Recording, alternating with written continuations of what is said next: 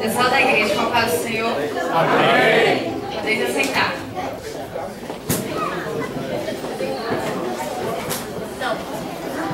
Abram as vossas Bíblias em 1 Samuel, no capítulo 3 e o versículo 3.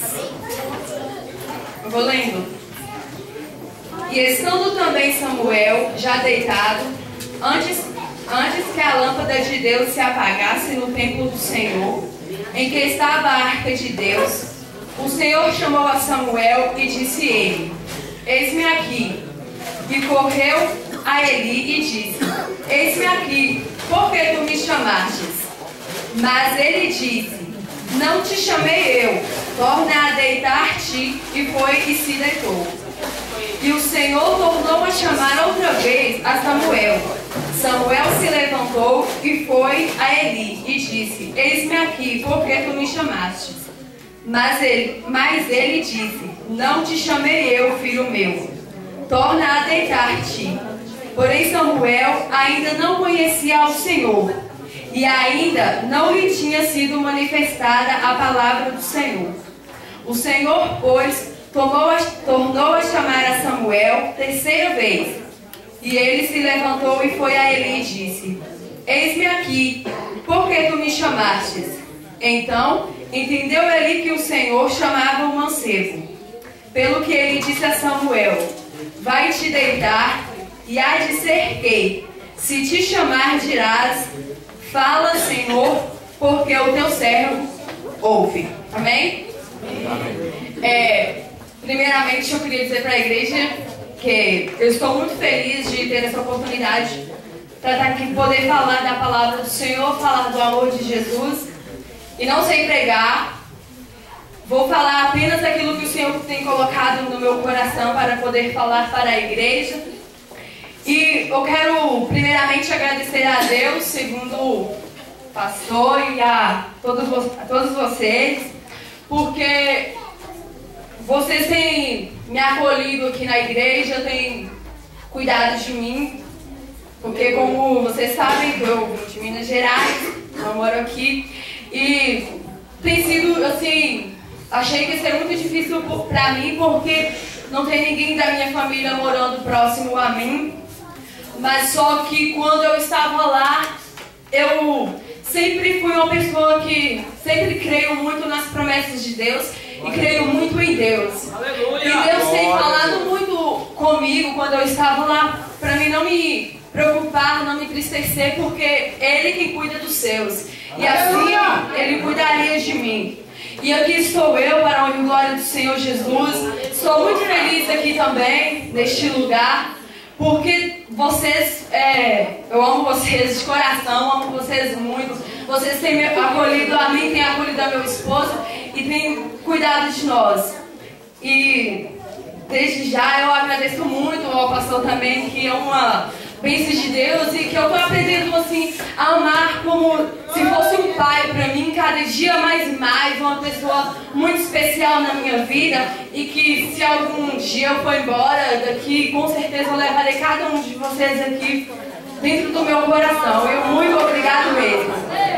E aqui falando da palavra do Senhor, né, podemos ver aqui quando o Senhor chamou a Samuel para poder falar-lhe aquilo que já tinha dito a Eli através de outro vaso do Senhor. E aqui podemos ver, né, no primeiro versículo de Samuel, aqui que fala quando Ana rogou ao Senhor por Samuel. E estava Ana ali na casa de Deus, orando e pedindo Deus para que pudesse lhe conceber um filho. Ana, pela palavra do Senhor, era uma mulher atribulada assim de espírito, porque creio eu, quando o desejo tinha Ana no seu coração de ter um filho, e ela pensava que não podia ter, então ela pediu a Deus que desse um filho a ela, e dando ele um filho a ela, aleluia, Deus, que ela o entregaria para servir ao Senhor. E assim, Ana estava ali, né, então pôde chegar ali Eli, e vendo Ana ali como se chorava, quando Ana orava, que nem mesmo palavras saíam da sua boca, como a Bíblia do Senhor, a palavra do Senhor fala que ela só se movia com os seus beiços. Então, o que ele disse a Ana, achou que ela estava embriagada, mas na verdade Ana estava ali, irmãos, com o coração ali ligada no Senhor, pedindo para o Senhor de todo o seu coração. E por que Deus concedeu a Ana o seu filho? Porque a palavra de Deus fala que quando nós pedimos de todo o nosso coração, de toda a nossa força, aleluia, Ele dá para nós aquilo que nós tanto desejamos. E Deus deu a Ana Samuel. Por que Deus deu a Ana Samuel? Porque era promessa de Deus. Não foi só por um acaso que Deus deu Samuel a Ana, não, porque Deus tinha promessas na vida de Samuel. Deus tinha algo na vida de Samuel ali, para que Samuel pudesse fazer ali na casa de Eli. Então, quando Samuel cresceu, Ana, o que Ana fez? Ana, ela pôde estar pagando o seu voto. Então, quando Samuel ainda menino, Ana pôde levar Samuel ali para servir ao Senhor ali na casa de Eli, juntamente com Eli. E lá teve Samuel, ficou lá, até quando o Senhor, né, irmãos, falou a Samuel, chamou a Samuel ali, como eu li aqui na palavra do Senhor.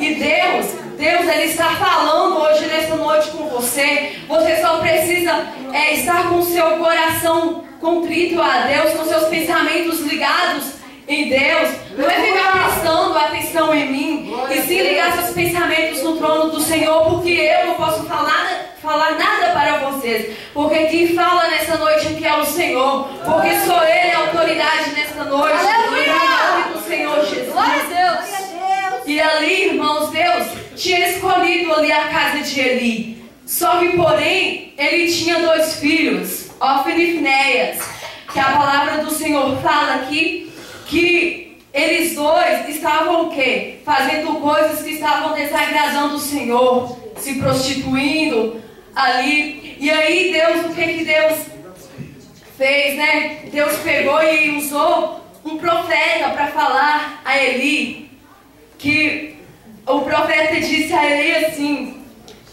e eu escolhi dentre todas as tribos de Israel para sacerdote, para oferecer sobre o meu altar, para acender o incenso e para trazer o éfode perante mim. E dei à casa de teu pai todas as ofertas queimadas dos filhos de Israel, porque dais coices contra o sacrifício e contra a minha oferta de manjares, que ordenei na minha morada, e honras a teus filhos mais do que a mim, para que vos engordardes do principal de todas as ofertas do meu povo de Israel. Então, irmãos, o Senhor não estava agradando da forma com que ele estava agindo. Por quê? Porque ele estava vendo o que seus filhos estavam fazendo, ele ouvia o que as pessoas diziam, e ele fez o que? Ele deixou os filhos se levar. Ele chamou seus filhos e conversou com eles e falou para falar para eles, mesmo que ele soubesse que estava errado, mas só que ele tinha que ter chamado seus filhos e tinha que ter conversado com seus filhos e dizer para eles que estava errado. Então o Senhor disse aqui que ele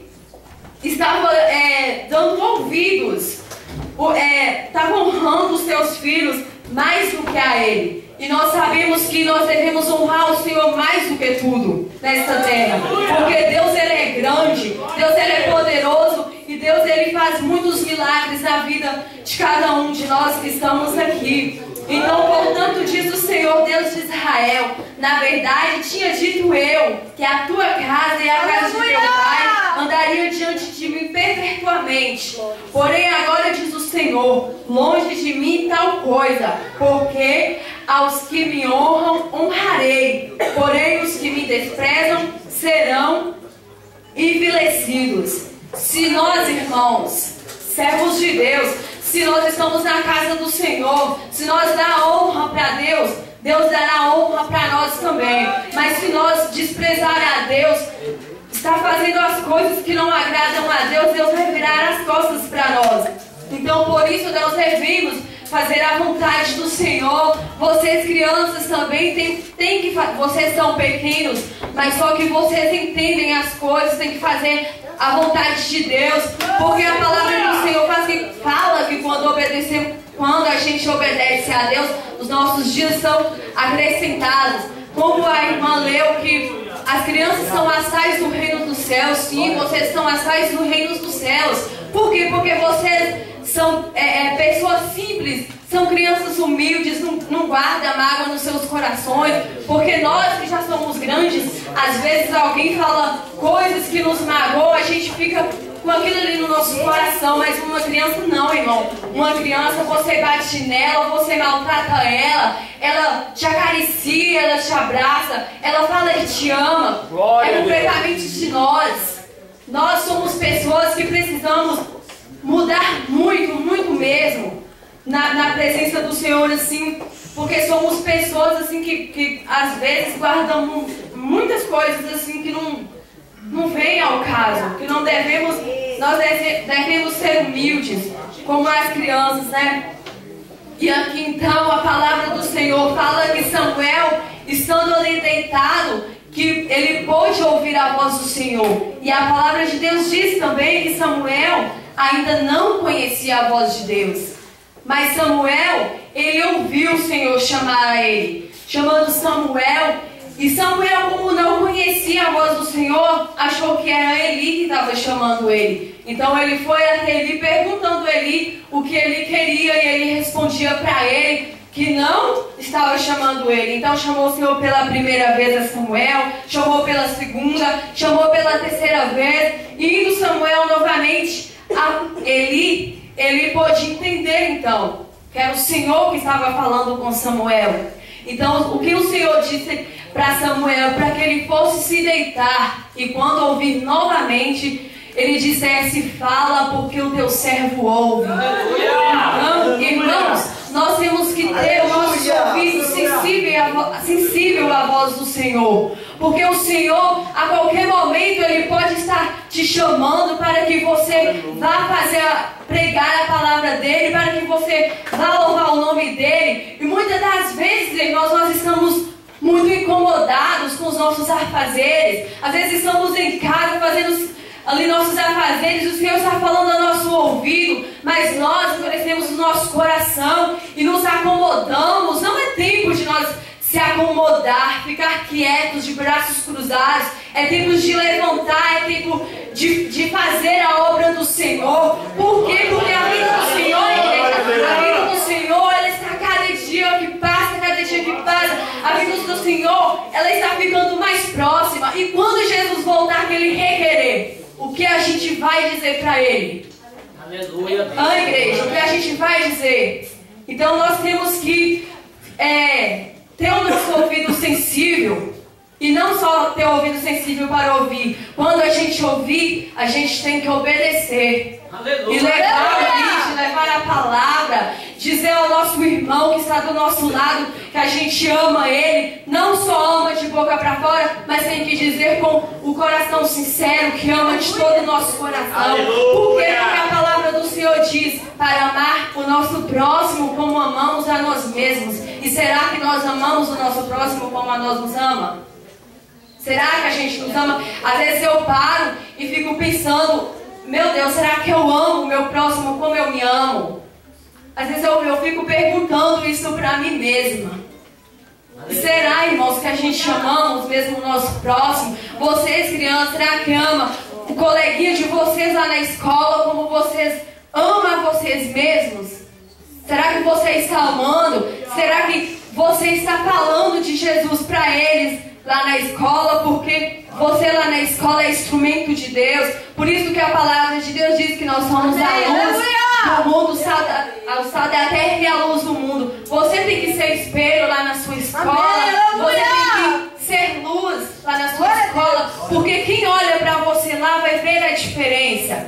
Você que vem para a escolinha dominical, a tia está ensinando para vocês vocês têm que prestar atenção. Por quê? Porque às vezes, muitas das vezes na nossa casa, o nosso papai e a nossa mamãe, muitas das vezes tem a falha de não ler a palavra do Senhor para nós que ainda não sabemos ler. Muitas das vezes eles têm a falha de explicar para nós. Então por isso que vocês têm que valorizar o tempo que vocês estão aqui na igreja e ouvir a palavra do Senhor, plantar a palavra do Senhor nos seus corações, porque a palavra ela faz efeito. Você falar para um coleguinha seu lá na escola que Jesus ama ele, que Jesus quer salvar ele, já é muita coisa para o Senhor. Porque sim, vocês são crianças, não vão saber ter uma palavra, como posso dizer assim, uma palavra muito grande. Mas você dizendo para ele que Jesus te ama, que você ama ele, que Jesus quer ir na igreja, isso, crianças, fará muito efeito dentro do coração deles. Então, aqui porque Samuel ele era pequeno, mas nem porque Samuel era pequeno que Deus deixou de falar com ele. Deus falou com Samuel e ali, igreja, Samuel pôde ouvir a voz do Senhor falando com ele. E o que Deus disse para Samuel? Deus já disse para Samuel a mesma coisa, em visão, o que iria acontecer com Eli e o que iria acontecer com os filhos dele. Foi a mesma coisa lá atrás, né? Aqui no capítulo 2, lá que eu li, que eu falei para vocês que Deus usou um varão para falar com Eli. Foi quase a mesma coisa que Deus falou aqui em visão com Samuel. E disse o Senhor a Samuel: eis aqui, vou eu fazer uma coisa em Israel, a qual todo o que ouvir lhe tinirão ambas as orelhas. Naquele mesmo dia suscitarei contra Eli tudo quanto tenho falado contra a sua casa. Começá-lo-ei e acabá-lo-ei, porque já eu fiz saber que julgarei a sua casa para sempre, pela iniquidade que ele bem conhecia, porque fazendo-se os seus filhos escravos, não os repreendeu. Portanto, jurei à casa de Eli que nunca, jamais será expiada a iniquidade da casa de Eli com sacrifício, nem com oferta de manjares.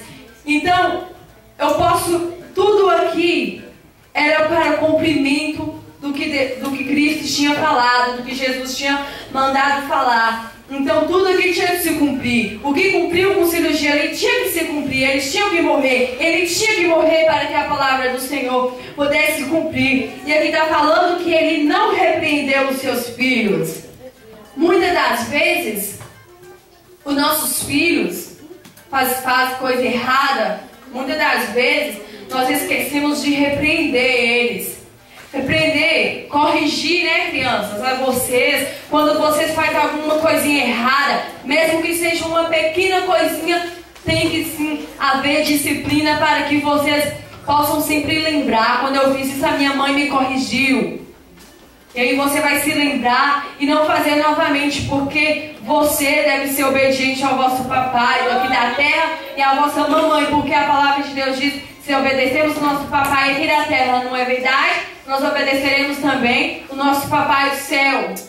Porque nós temos que obedecer ao nosso papai do céu. Porque se nós não obedecermos a papai do céu, nós não iremos morar com ele. Porque ele se aborrece quando nós fazemos coisas horríveis que desagradam ao nosso Deus. Ele fica triste, ele fica muito triste. Então, voltando à palavra do Senhor aqui, que no outro dia, logo de manhã, Samuel ainda estava deitado pela manhã, e então abriu as portas da casa do Senhor. Porém, temia Samuel de relatar esta visão a Eli. Samuel sabia que ele ia perguntar a ele qual foi a visão que o Senhor tinha dado para ele.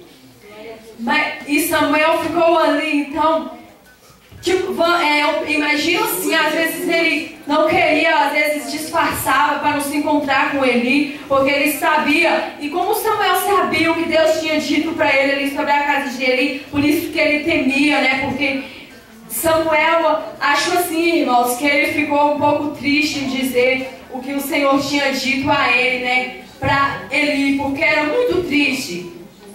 Então Eli chamou a Samuel e disse: Samuel, meu filho. E disse ele: eis-me aqui. E ele disse: que palavra é que te falou? Peço-te que não encubras. E aí, então, Samuel contou todas as palavras que o Senhor tinha dito a ele, né? O Senhor faça o que bem parecer aos teus olhos.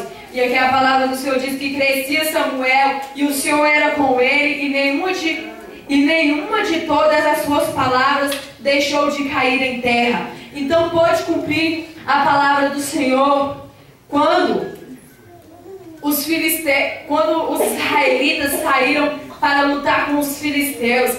Então, olha só, eles saíram para poder pelejar contra os filisteus, e eles, vendo ali a batalha quase perdida, Ofni e Finéias mandaram buscar a arca do concerto ali, né? A arca de Deus. E ali eles foram buscar, e a arca do Senhor foi tomada. E o que aconteceu? A arca do Senhor foi tomada, os filisteus venceram os israelitas, e ali começou a poder cumprir a palavra do Senhor. Porque Ofni e Finéias acabaram morrendo na guerra, como ali chegou ali, deixa eu ver, e foi tomada a arca de Deus. Os dois filhos de Eli, Ofni e Finéias, morreram. Então correu da batalha homens de Benjamim e chegou no mesmo dia a Siló, e trazia os vestidos rotos e terra sobre a cabeça. E chegando eles, eis que Eli estava sentado sobre uma cadeira, vigiando ao pé do caminho. Portanto, seu coração estava tremendo pela arca de Deus. Então, pois aquele homem a anunciar isto na cidade, toda a cidade gritou. E ali Eli já era da idade de 98 anos, e estava, a palavra do Senhor diz aqui, com os seus olhos tão escurecidos que já não podia ver. Então ele soube ali que eles tomaram a arca do concerto e que Ofni e Finéias estava morto.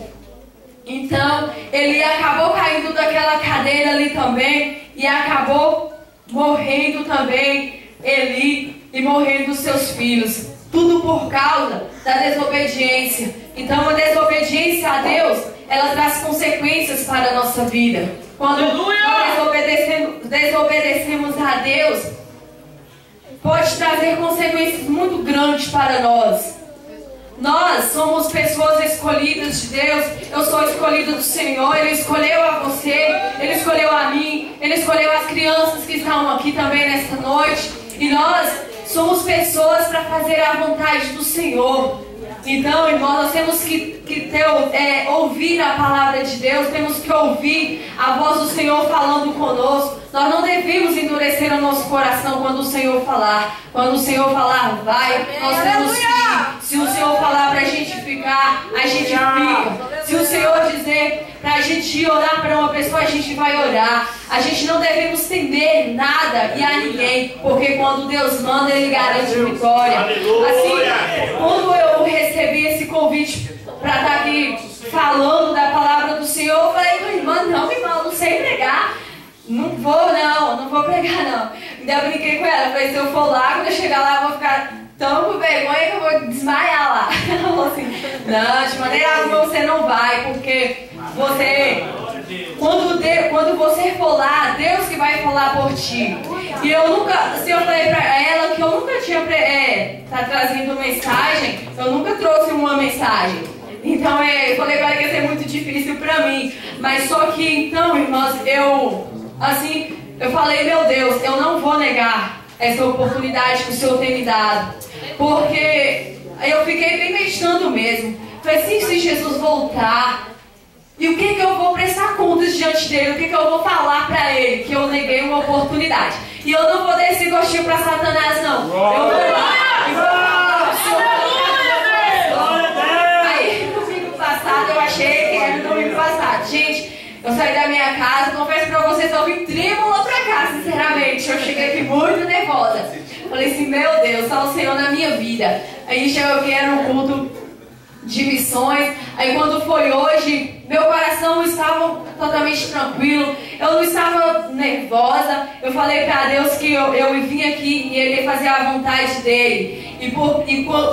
Eu vim, mas primeiramente quem veio foi Deus na minha frente. E eu falei aquilo que o Senhor tem colocado no meu coração. E eu não rejeito a oportunidade que o Senhor me dá, porque Deus tem me escolhido e eu não vou negar o nome dEle, não vou negar uma oportunidade que Ele me dá. Porque eu glorifico e exalto Deus que eu tenho servido, porque grandes coisas Ele tem feito na minha vida e muitas coisas Ele tem prometido